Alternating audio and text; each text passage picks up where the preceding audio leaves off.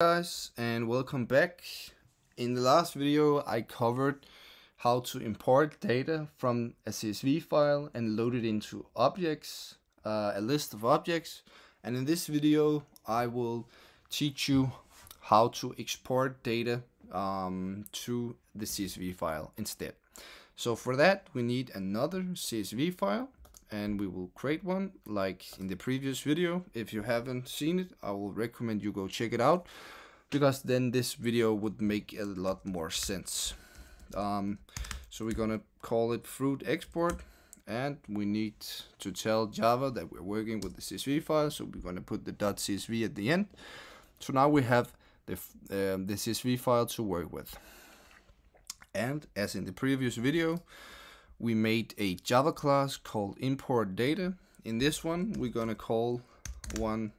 make another one called export data, like this. All right. So for this, we need a method that writes to the CSV file. Okay. Oh, that's a void. It don't returns anything, so we're gonna call it export data. And we're gonna pass in an argument. Just call it line or call it whatever you want, like this. Because we're gonna use that to write the things we will have to export to the CSV file.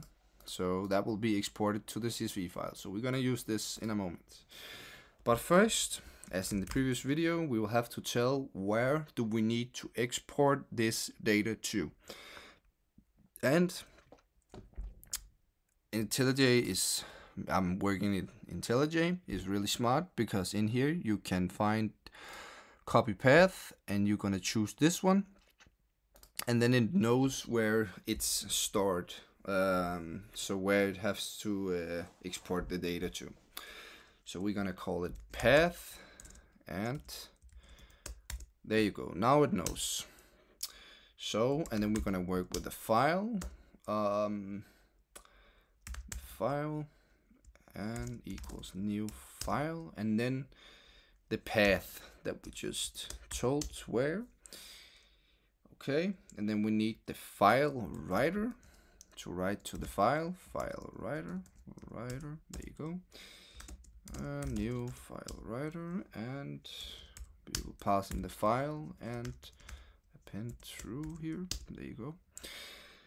And we also need the buffered writer class. Instead of reader, we now need the writer, because we're gonna write to the CSV file.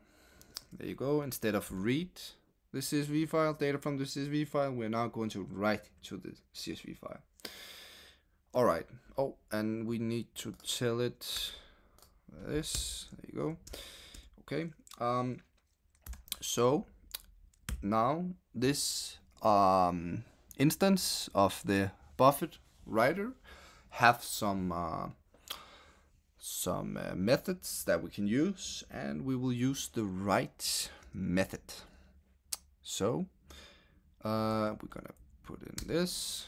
There you go. And this is where our line comes in place. So like this. So it's coming from here. So whatever we pass in here when we call the method, that is got what we are gonna write into the CSV file. All right. New line, and then we're gonna close it, and we're also gonna close the file writer here. There you go. Okay, so now we have some lines. It needs an IO exception. We're just gonna add that to the method signature here. You could also make a try catch, which is the same principle as I did here. We did the try catch here, so we don't have to put it in the method signature, but I thought I would make two different videos. On one showing this one where we do the try catch, and this where it's thrown in inside the method signature up here, so you don't have to write it down. All right, so If we go back into the main method now, and we make an instance of the export data class, we can then access its methods, export data, and the line we want to import, this is a test. And then we of course need to add the method signature as well up here, so we will do that to make sure that if it crashes, we will have an exception to catch the exception.